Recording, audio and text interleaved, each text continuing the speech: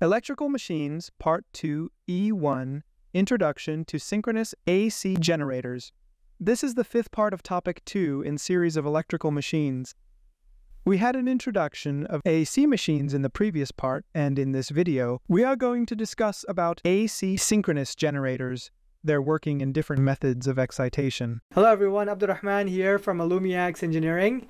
To learn more and to continue sharpening your technical skills, visit our website at allumiax.com/learn. Most of the generators used in electrical generating stations are of synchronous type. Synchronous generators are those in which both magnetic field of stator and rotor rotate at the same speed that is synchronous speed, hence the reason they are termed as synchronous generators. Let's discuss the working of a synchronous generator. In three-phase synchronous generators, DC power is supplied to rotor windings, that is field windings, to produce magnetic field inside the rotor. Prime mover is connected to rotor to rotate it, hence inducing a rotating magnetic field in the rotor. Now, due to the effect of rotating magnetic field in the rotor, three-phase AC voltages are induced in stator windings, that is armature windings. As you're watching this video, we hope you find it useful and engaging. GeneralPAC creates video tutorials so people like you can learn about power systems easily and efficiently. So become our patron, get exclusive perks, and we can't wait to see you on the other side. Each phase voltage is 120 degree apart from every other phase voltage because of the reason that three-phase stator windings are placed 120 degree apart from each other. Then this AC output from stator is supplied to loads.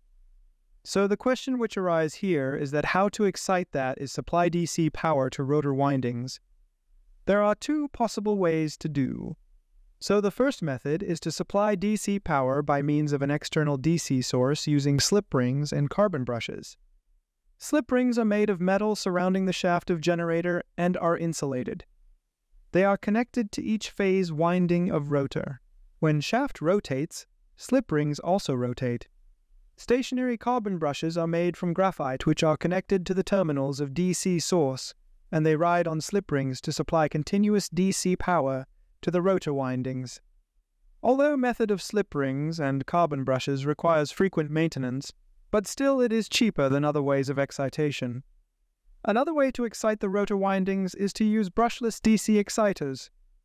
A brushless DC exciter is actually an additional AC generator with field windings on stator and armature windings on rotor, which is added to the main synchronous generator that is to be excited. We can observe here that in exciter, armature and stator windings switch their positions when compared to main synchronous generator.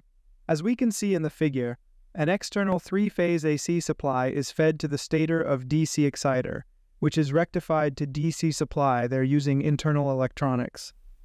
Due to magnetic field generated in field windings on stator, voltage is induced in the armature windings on rotor of DC exciter.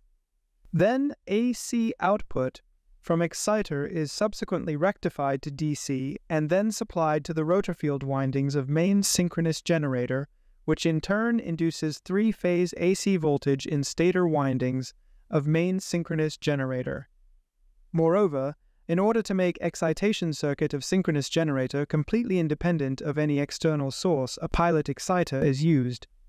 Pilot exciter is also another AC generator with permanent magnet mounted on rotor shaft. This magnet generates magnetic field in the rotor's field windings of pilot exciter, as a result of which three-phase AC voltage is induced in the stator armature windings of pilot exciter.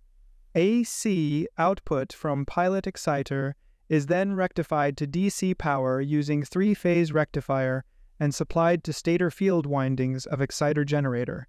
Here onwards, the working is same as in the circuit of brushless exciter which was discussed just before.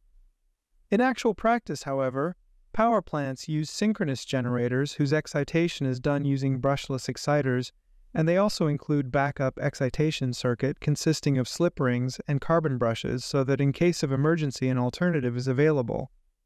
That's all about synchronous generators. In the next part we will be discussing induction generators. We hope that you have a continued interest in this topic and in this series as either a student or a professional. And we also hope that you find this content useful and enlightening. Please consider subscribing to our channel and support us by becoming a patron on patreon.com/GeneralPAC.